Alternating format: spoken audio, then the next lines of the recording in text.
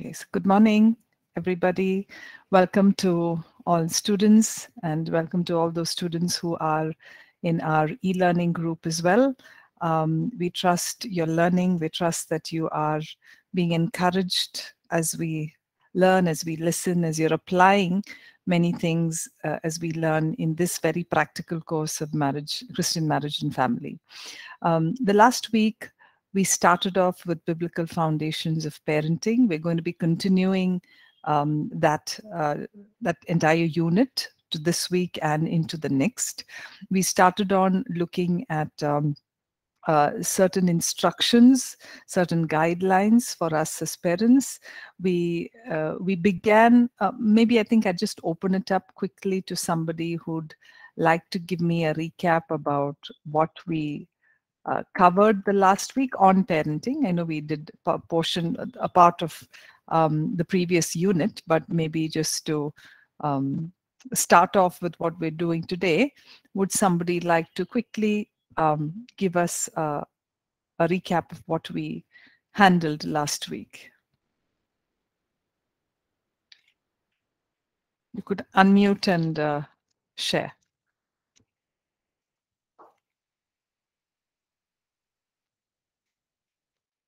Is everyone just still waking up still up from slumber?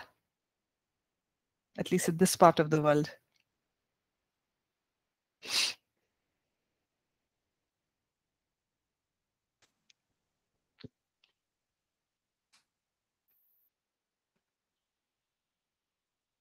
Hello? Yes, Shay, go ahead. You seem to be the most awake, Shay. Please go ahead. Oh, sorry. I thought I lost everybody. Oh, you want me to pray? No, I had asked for a recap of what we did last week. So a quick recap about what we had started off with, the foundations of parenting.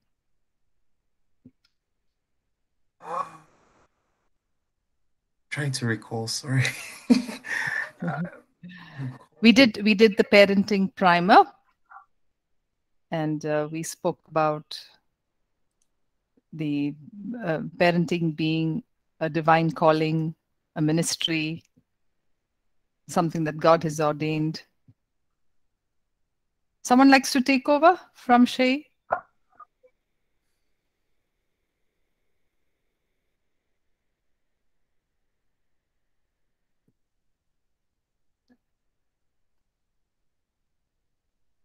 Okay.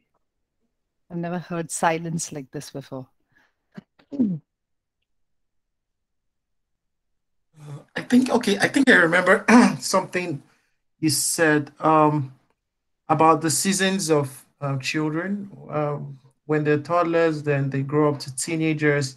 You have to change your parenting style, the way you approach discipline them. You gave example of your daughter, of how there are things in her life. That you notice there are things that similarities between you and your daughter, and you give example on how um, we shouldn't just conclude and generalize kids all the same, but deal with them basically on their uniqueness and never just generalize them based on the status quo of how kids ought to be, but basically deal with them based on their the uniqueness basically. Yes, I remember you gave an example of your son. Yeah, yes, I remember now. It's coming to my mind. So you talked about your son, who normally he should actually be doing the things boys do, but he was more interested in arts and all the other things. So basically, what you were buttressing down there was never generalize kids, our children, basically, but deal with them based on their uniqueness and how they're formed, basically. And then, yeah, I think that was one that stood out for me during the lesson. Thank you. Thank you, Shay. Thank you. I think as Shay was talking, it just reminded me of how, examples can really stick in your mind. And that's what really helps to build certain concepts. So you just confirmed that for me, Shay. Thank you. Yeah, so we did speak about how parenting in itself is a call. It's a ministry, something that God has ordained, an activity God has ordained. So if God instituted marriage, everything that happens in under that institution is also something that's divinely appointed by God, and so also is parenting. So we did even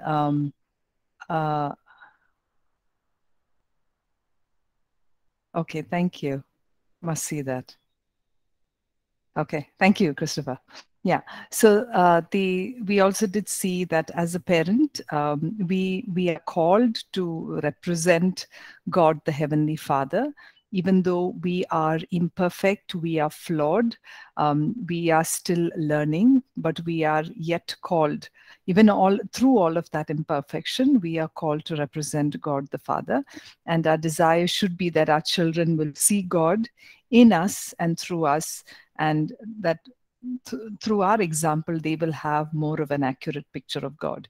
We also spoke about how parents are the biggest role models. They are the greatest teachers for their children, because children take pride in their parents, and they want to be like their parents. So we are in a position of influence, and as a result, we provide those opportunities for them so that we can the involvement we have in the lives of our children will be ongoing, will be godly. And as we interact with them, we influence them through our words, our attitudes, our behaviors, our actions. And this influence is something that we need to continue on, because children observe us. They see us living more than, a lot of things are caught more than it is taught. We spoke about that, and our influence is great. So also the same way we did talk about how we deal with children differently depending on how they are made. So we don't have a cookie cutter method for all of them, but that they are uniquely made in the image of God, and thus we groom them, nurture them according to the way that they've been created. Okay, so taking on from there, if you'd like to follow me in the book, textbook, I am on page 158. All right, I'm on 158, and I hope to cover this entire chapter here today. There is a lot of application questions that's there at the end of this chapter, and very practical and quite insightful in the way that you and your spouse together can work together to bring up the children. So I encourage you, if you're married, you have children, please ensure to sit with your spouse and go through those application questions at the end of this chapter, which is on page 150. Sorry. 168, okay, on page 168 and 169 are application questions, and if you can go through that, it will be very helpful for you to bring your children up with the suggestions and with what we have, the insights that we've learned from scripture. Okay, so today we're going to go on. So some of the aspects that we are going to be looking at today in today's class with parenting is we're going to have a look at understanding children in the way that it is shown to us in scripture. We're also going to be focusing also on how just a little bit more on how we engage with children depending on their life stage or their developmental stages, the place that they are in. And then we will look into discipline, because discipline is one of a big characteristic in the way that we groom our children. Okay, so we're going to be looking at a few of this through our class today. Okay.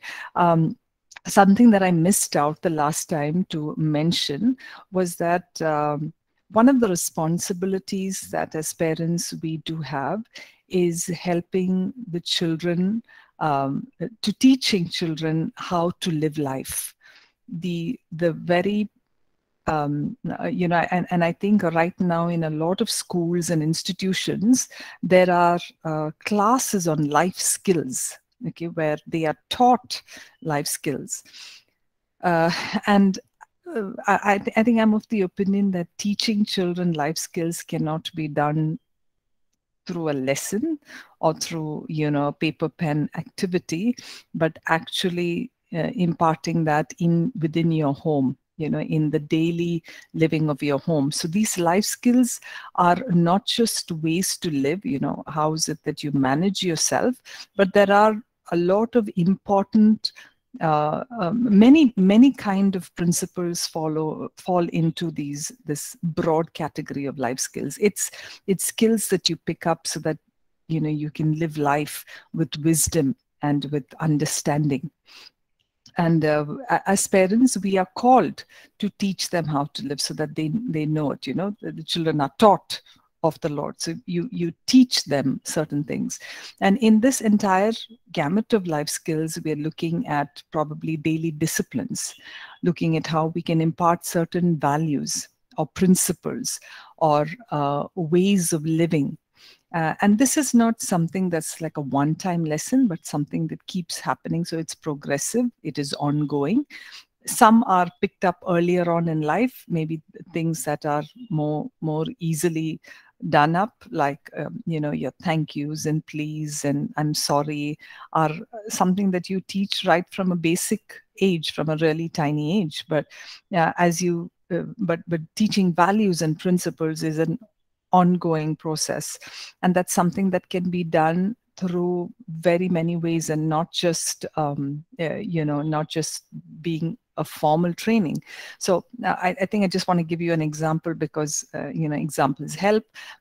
So I remember when my kids were at their Montessori, you know, they'd go to school and they'd find a lot of things that are so colorful, right? So they would pick up those crayons or things which may be an odd color, which probably they don't have at home. They pick it up and bring it home. And, you know, I thought that was an important time to teach them those lessons, because it may be very insignificant that they've brought back a chalk or a crayon, but for the fact that helping them understand that that does not belong to them, and that needs to be returned, and you know, not creating shame or creating any kind of a negativity there, but just helping them see that what is not theirs they cannot bring it home, you know. And also, so you're instilling the understanding of respect and honesty, and you know, even the fact that they will go back, and accountability, that whatever they've picked up which is not theirs will be given back to the teacher and with an apology. But so these are also ways that, you know, you train even little young children for in things of life. So as a parent, it is important for us to intentionally understand the values or the principles or the skills that you would like to impart to your children. Because if we don't have, I mean, I always say this, if we don't know where we're going, we don't know our destination, we are going to go off course. So to really know, okay, maybe I would like my children to learn respect. I would like my children to learn integrity. I would like my children to learn about time management. I would like my children to learn about compassion, about kindness, about generosity, whatever it may be. There may be a list that you may feel is important for you, and maybe a list that your children do need. So taking that time to come up with those key values or those principles, and finding out ways in how you would like to impart those skills or those disciplines to your children. So take some time, and I think there is a table. Yeah, there's a table on page 158 that, you know, that can actually help you to jot that down and come to a place of figuring out how is it that you would want to impart these to them. Okay, so sit down, and because like we said, you know, it is important to have a roadmap. It is important to have a vision as to what you would want to impart to the children, and doing this could be extremely helpful. Okay.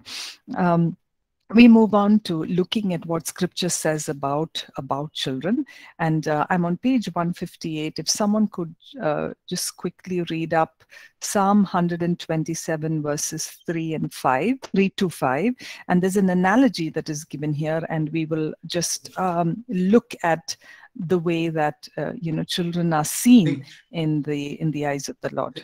Psalm 127, page 158. 158. Page 158, yes.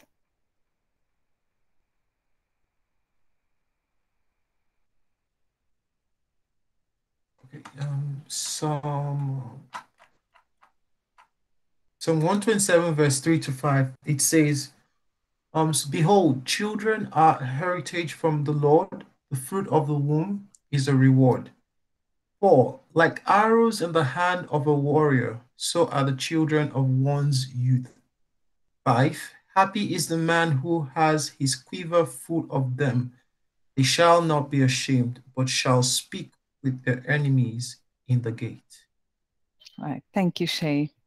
Harrison, I shall address your question at probably the end of the hour or in between, right? I've read it, yeah. So when we look at the scripture, some of the highlights that this verse talks about is that children are a heritage from the Lord. They are given, they are an inheritance, they are a reward, they are a gift. So the way God sees children is,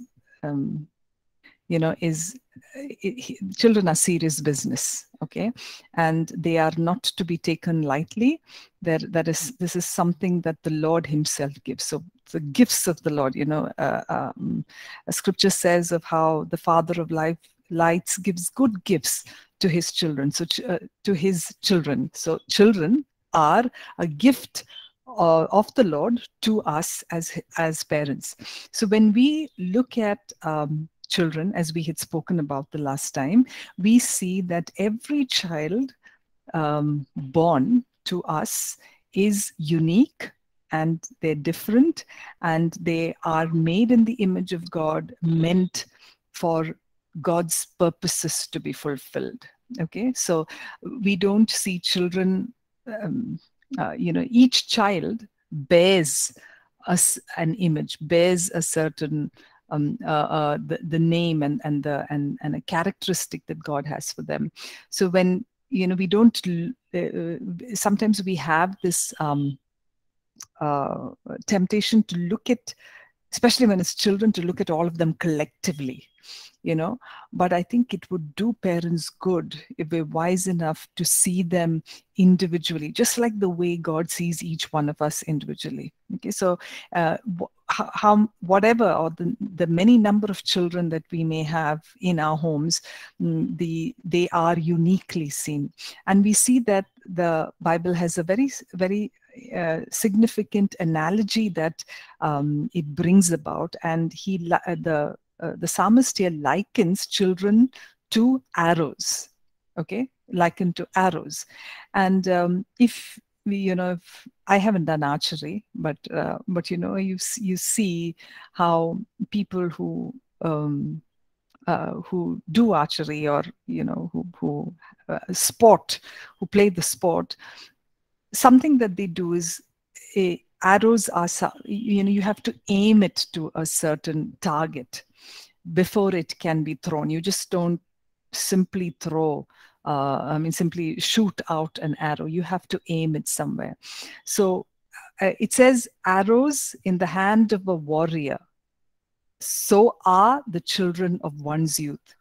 So each arrow is something that requires to be aimed before they can be released. So this is helping us to see that every child needs to be trained and equipped before they can be released, equipped and trained into something that God has put into them before they can be released.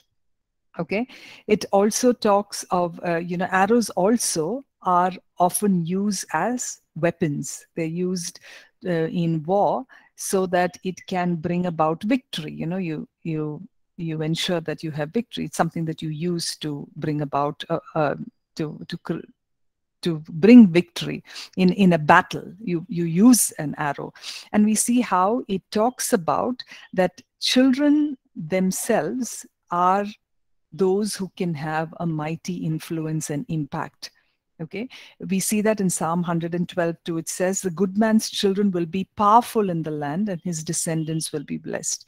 So they are the ones who, as they're being equipped and as they're being taught, they go out as influence. They will become mighty on the earth. So arrows are also seen as weapons that bring about impact and influence.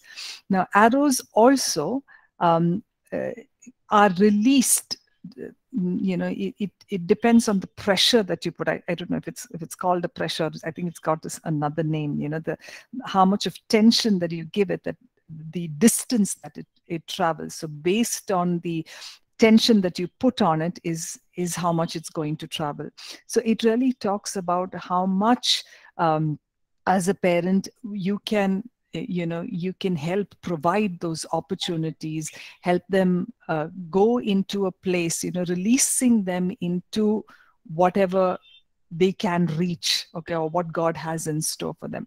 So it is a place where you help to release a lot more in their lives based on what you are sowing into their lives. So the more opportunities you provide, the greater the atmosphere and the environment, the greater is the distance they go for, the further that they accomplish in their lives. Okay? And lastly, script, it talks about verse 5. It says, a quiver full of arrows. Happy is a man a quiver full of arrows. Specifically talks about how a quiver full of arrows is what brings about your protection and your defense, and that's what children become for parents. Godly children become for the family a sense of defense and protection. So before setting them out, we are as parents to equip, to prepare them for the impact that they could bring. So, and in order to do that, we need to understand them. We need to know them, because you cannot randomly equip them if you do not understand them. And I think I brought about a lot of examples the last time. So really knowing who they are and how do you know and understand them is when you actually spend time with them, when you are listening and talking to them about their thoughts and their ideas, getting a picture of who they are as children, what do they think, how do they see things, really being able to engage with them, to knowing that there are many things inside of them, and we are as parents needed to explore that. Okay, so we also need to not just know them, but also be in a place of observing them. How do they do things? How do they interact? What are their behaviors like? What are their mannerisms like? Because it helps to know our children a lot more. So through these times, as we engage with them, we begin to understand them, we begin to know them, and then be able to guide and release them into the potential that God has placed in their lives. So through this, God has, yes, put in good gifts into our children, yet each of them are unique. But we as parents, before we help to release them, we really need to know them, understand them, what they are like. And God gives us the wisdom, to see what may be important in their lives so that they could be released into that potential. So let's look at taking that time to do that. Of course, requires communication. It requires time, it requires attention. So doing that is something that's quite important. Okay, moving on, something that we took over the last time is how do we engage with children. We know that children grow up and go through very many different stages. So if you look at the life cycle development of a child, they start from being an infant to a toddler, to a preschool child, to a school-going kid, to a teenager, and then to maybe an adult child. Okay, so that's the way that you see the transition of children, and each child passes through these different stages of growth and development. But we as parents need to be able to engage with them differently depending on their life stage. Okay, you cannot deal with your teenager like how you deal with your toddler. Rather, you should not be dealing with your teenager like you would deal with your toddler, right? Because they are growing, they have their needs in that age are very different from that of a toddler.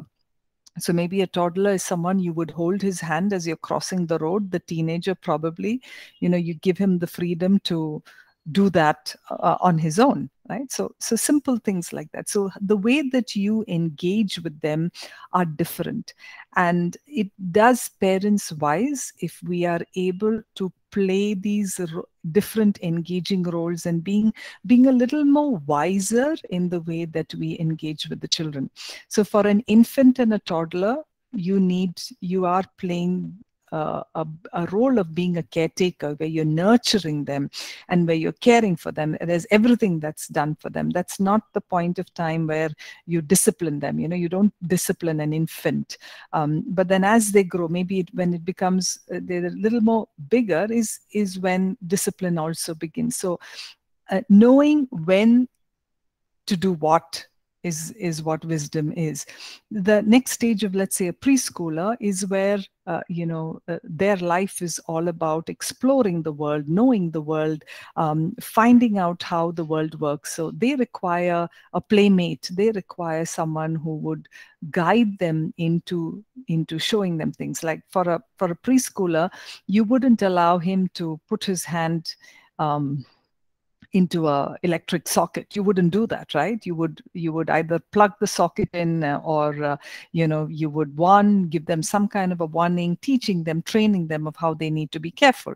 For a child who's into a school going age, that's where there is a lot more instructions that are given. A lot more of discipline begins in a structured manner there, and it becomes a lot more instructional in the way you participate with your child.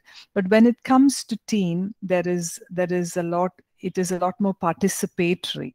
It's we may not always be at a stage of being instructional. Yes, of course, there are some stages where you may have to bring in instructions, and we will talk about that a little later. But parents need to be seen more as a teammate, or someone who is encouraging, who is like a equiper, like a supporter, a guide who's showing the way, but yet allowing the teen to find his own way through. With adults or young adult children, you become a lot more of a coach or a mentor or an advisor, and where you are sharing ideas and experiences. So the way that you engage with children through the years from 0 to, let's say, 21, there needs to be a transition. And the faster we learn some of that, I think there's less heartache for parents to be able to know that, there are some things that you may need to step back on, some things you may need to step in, and maneuver in such a way so that it helps the children to grow up, but also giving in your inputs in the way that is helpful for them at their ages. So I think the challenge, especially in raising children, comes at a time when children move from the age group of being like their tweens, that is the 10, 11, 12, into their teenage. That's where a lot of challenges come by with parents, right? And we see struggles in that area. One of the biggest reasons for that is we see that as children hit puberty, they are also building an identity of their own. Okay, they're becoming people of their own. They have their own thoughts, they have their own ideas, maybe their own opinions. They may begin to explore certain beliefs, have certain thoughts, and they begin to form all of this all what they have been trained in, what they're seeing, they begin to form a personality, a person of themselves. And that becomes a struggle for parents, because maybe the initial 10, 11 years you're seeing a certain behavior and suddenly you're experiencing a transition. And that becomes a challenge for parents, because often they, the parents do find it hard to let go, to be able to, take off the reins a bit. But it is needed for children to go through that developmental stage. It is needed for them to experience the world, and come up with their beliefs, but yet have a strong encourager, a mentor, a coach in their parent to be able to help them navigate through those difficult years. So if you look at a page 160 to 161, you will find certain practical ways of dealing with them. And I'm not going to go in through this, but you can actually take some time to just read through that table under teenage transitions.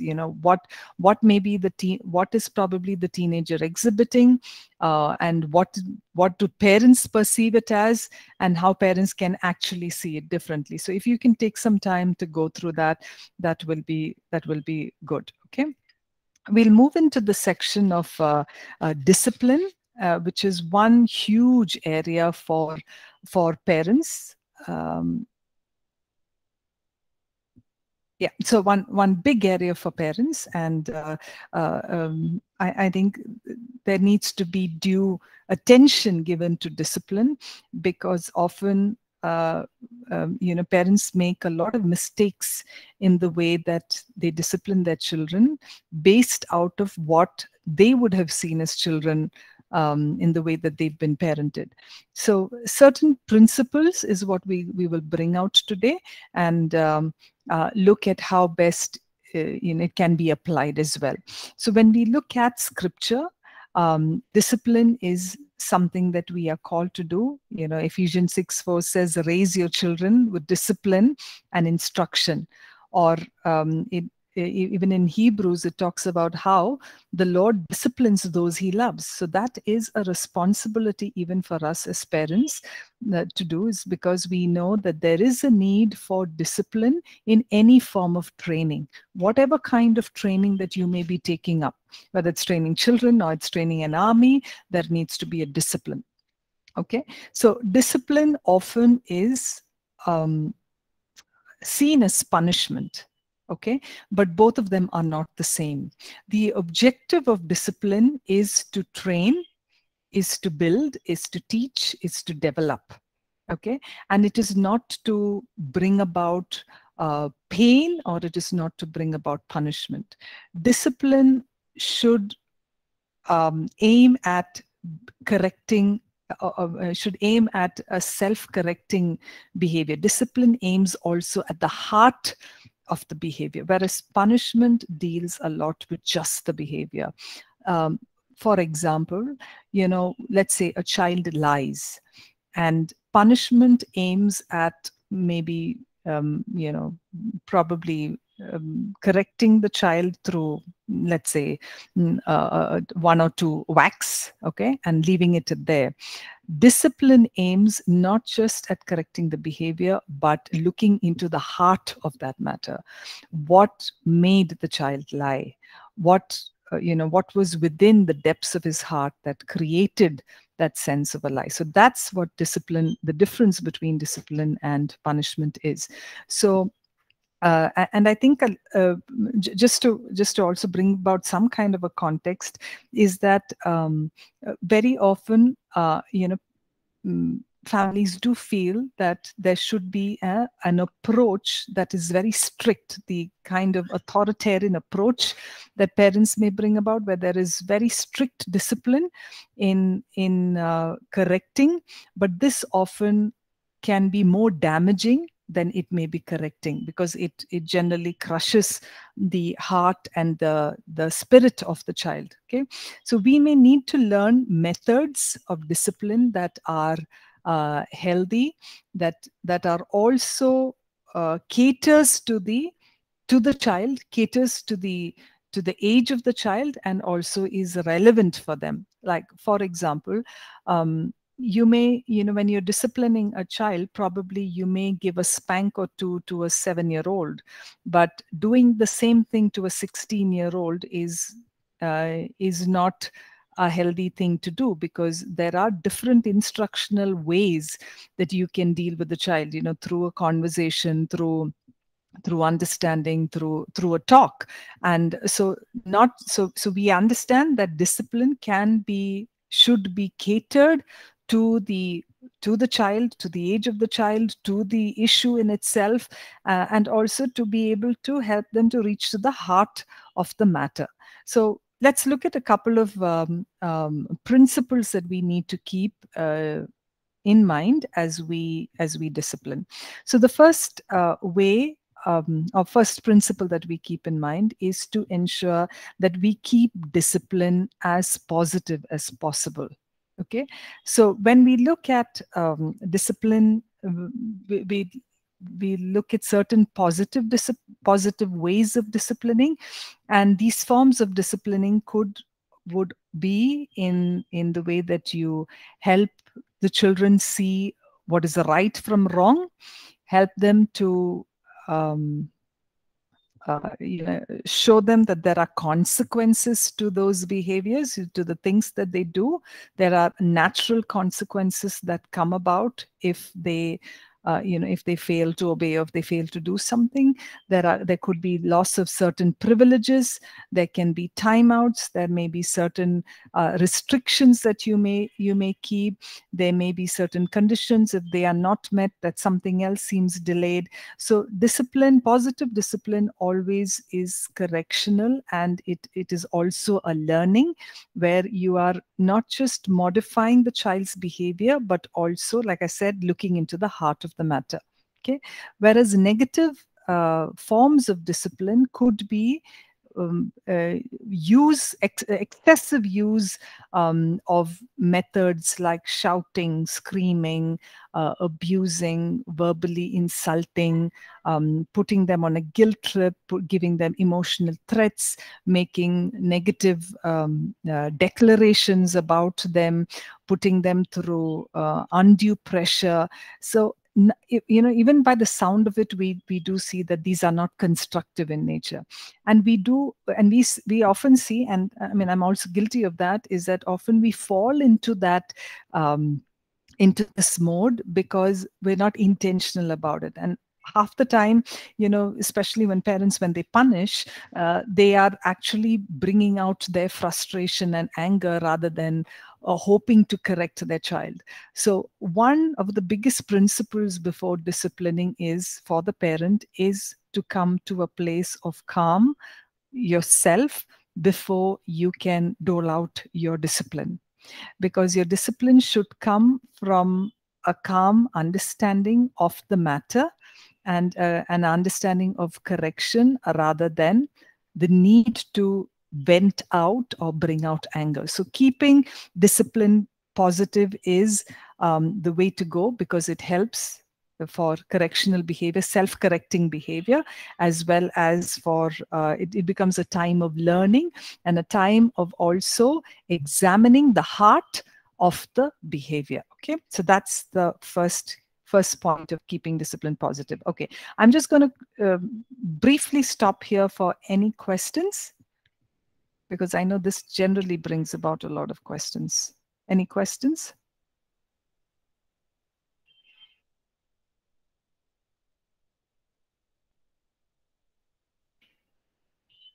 Okay, fine. I don't think anyone has questions. Okay, that's good. All right. So yes, Charles, go ahead.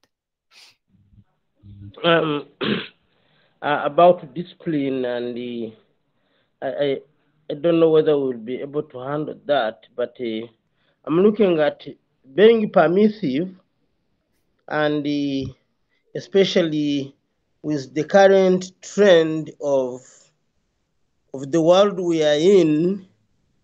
Our teenagers are accessing internet. Maybe they are studying.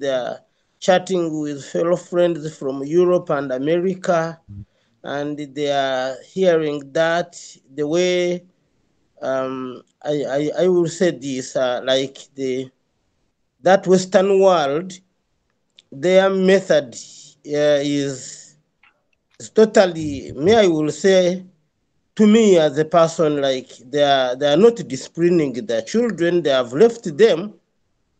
So how do you handle that when a child is in connection with people from the US, maybe from Sweden or German, and you are trying to discipline them, you are following the techniques that we are learning, and the person is like off. How do you handle that? Thank you. Yeah, thank you, Charles. I mean, you've brought up a very important point. That's something we will be also talking about, but then I think I will just address this here.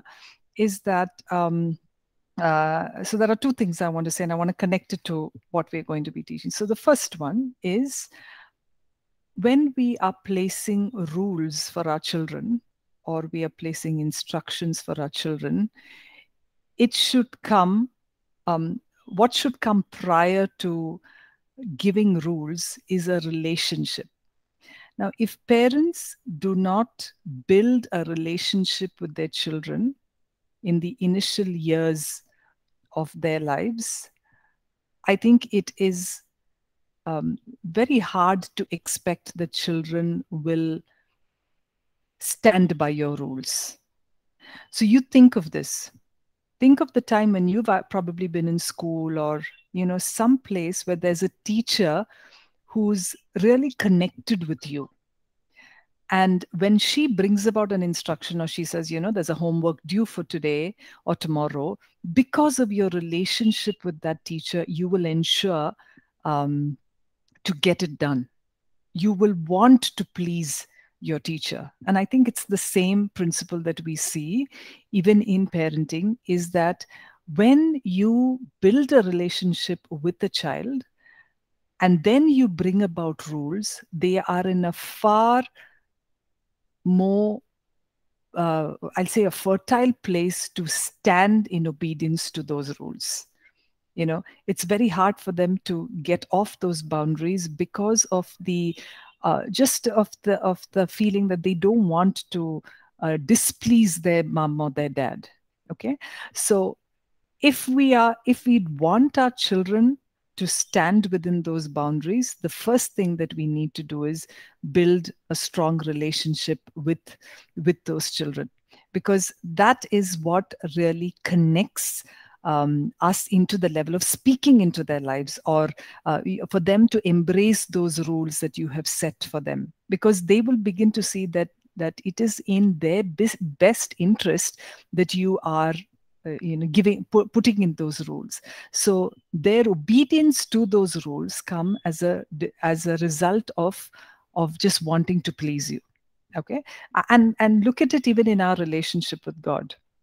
The more that we spend time with God, the more you want to please God. When you don't, or when you don't find that, you don't find a strength in a relationship, it doesn't matter to you, right? So similarly, so I'd say the relationship is what really matters before you can bring out rules. The next thing we talk about is boundaries. So now this is in the understanding that there is an established relationship that you are building, and that's where you draw some of those boundaries. And when we look at boundaries, I'd say there are two kinds of boundaries. There are some boundaries that stay constant. There are some boundaries that become flexible. Okay, so when you look at boundaries that are constant, there are some things that you do not they don't change. They're not changing. They're unchanging boundaries. Like, for example, honesty or respect, or certain values that you have. That's something that you continue to hold on to, no matter what the age is, or no matter what they are, what they may be even if they've grown up, there are certain boundaries will not change depending, even if it depends on the certain conditions that they may be in. Like, simple things like we said, maybe no stealing, no abusing, no insulting, no dishonesty, no lying. All of that becomes firm. The ones that are flexible, the boundaries that are flexible, are those that depend on maybe their conditions, like specifically, let's say for little children, you have certain boundaries, maybe at the time that they go to sleep, or what they eat before going to bed, or what kind of maybe for teens, what are their curfew times, or the kind of maybe the friends that they go out with, or certain places that they go out with. So that becomes flexible, because as they grow up, such boundaries can be maneuvered, can be shifted, can be changed.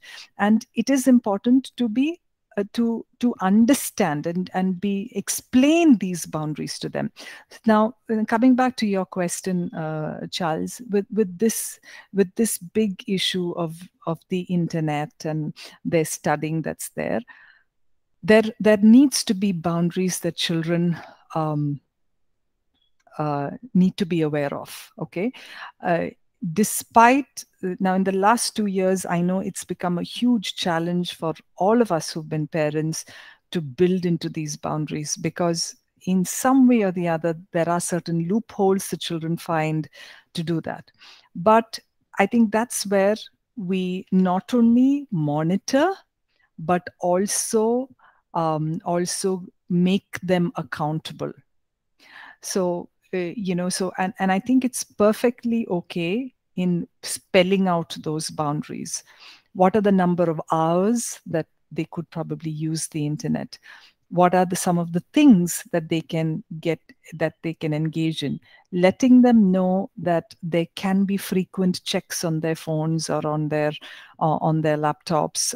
Letting them know that talking to them about the dangers of having such such an entire world of information right in front of them. Educating them about things like pornography, things like dating sites, things strangers that can lurk up on you. It is important to get into a conversation, and these are all part of teaching and discipline and boundaries, and helping them see that these things, there are certain things that if they move into can be destructive. There are certain things that are constructive, and navigating that alongside with them. So there may not be a sure-cut answer saying that you do this and it will all be well. It is not that way, because they will be bound into temptation. But so tying into my earlier point of building a relationship, keeping communication open, actually helps to journey through these difficult points of time. Will they make mistakes? Yes, they will make mistakes. Will they fall? Yes, they will fall. Will they cheat and play an extra game or do something else? Yes, that will happen. But for us as parents to be intentional about taking these instances, discussing about them, helping them through it, is what we are called to do. All right. So it is a journey. It's not something you can do within a day or two. There may be many times you can discipline them before they get it right. Okay. Like, for example, we've kind of structured time for our kids on when they can use the internet. But there are times that it spills over. But I know I'm sometimes like these matrons that is constantly keeping a watch, but yet trying to stay away. But it is important to go back and check with them. So I may not peer into what they're doing, but I will ask them, say, what was your internet day today, or how much of time did you use? What did you use it for? And there are times they've been honest, there are times that they've lied. I've caught that on them. We've spoken about it. So it is an up and down, but I believe it is a journey that really helps us as parents to learn to deal with these issues, as well as for children to want to come to a place of obedience and learning to please parents in things like this. Okay, I hope I answered your question, Charles. Okay, I have a question by Sam. Shed some light on physical punishment for disciplining, spare the rod. Okay, I will talk about that. And I think it's there as part of the thing. I will talk about that, Samuel. I'll just go back to Harrison's question. He said, something struck my mind when you mentioned that parents are the greatest teachers, but I will love to ask what is your take on the trend in Europe where children are taken away from their parents all for the sake that the parents cannot take care of the child. Okay, so okay, now this I'm going to give you a personal take, all right, and I know it may be very different in different cultures, but I think personally what I would say is the best place for children to be in is their homes till a point of time that they can be independent of themselves. Okay.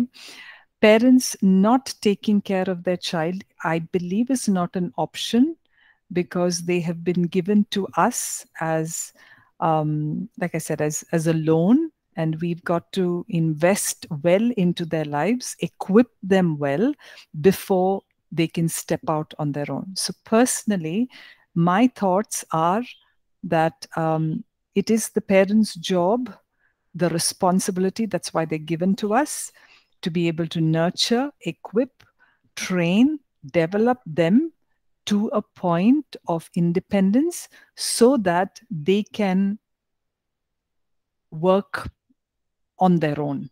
That's my personal take. And I do not subscribe to the fact that, if parents cannot take care of their children, they're either given off to the grandparents or to foster homes or to hostels. I personally don't prescribe it, but I know that maybe situations are very different for different people. Like maybe, in some homes, it's a single parent looking after 4 or 5 children, and it can be a difficulty. And so we need to empathize that they may not be in a state to do so.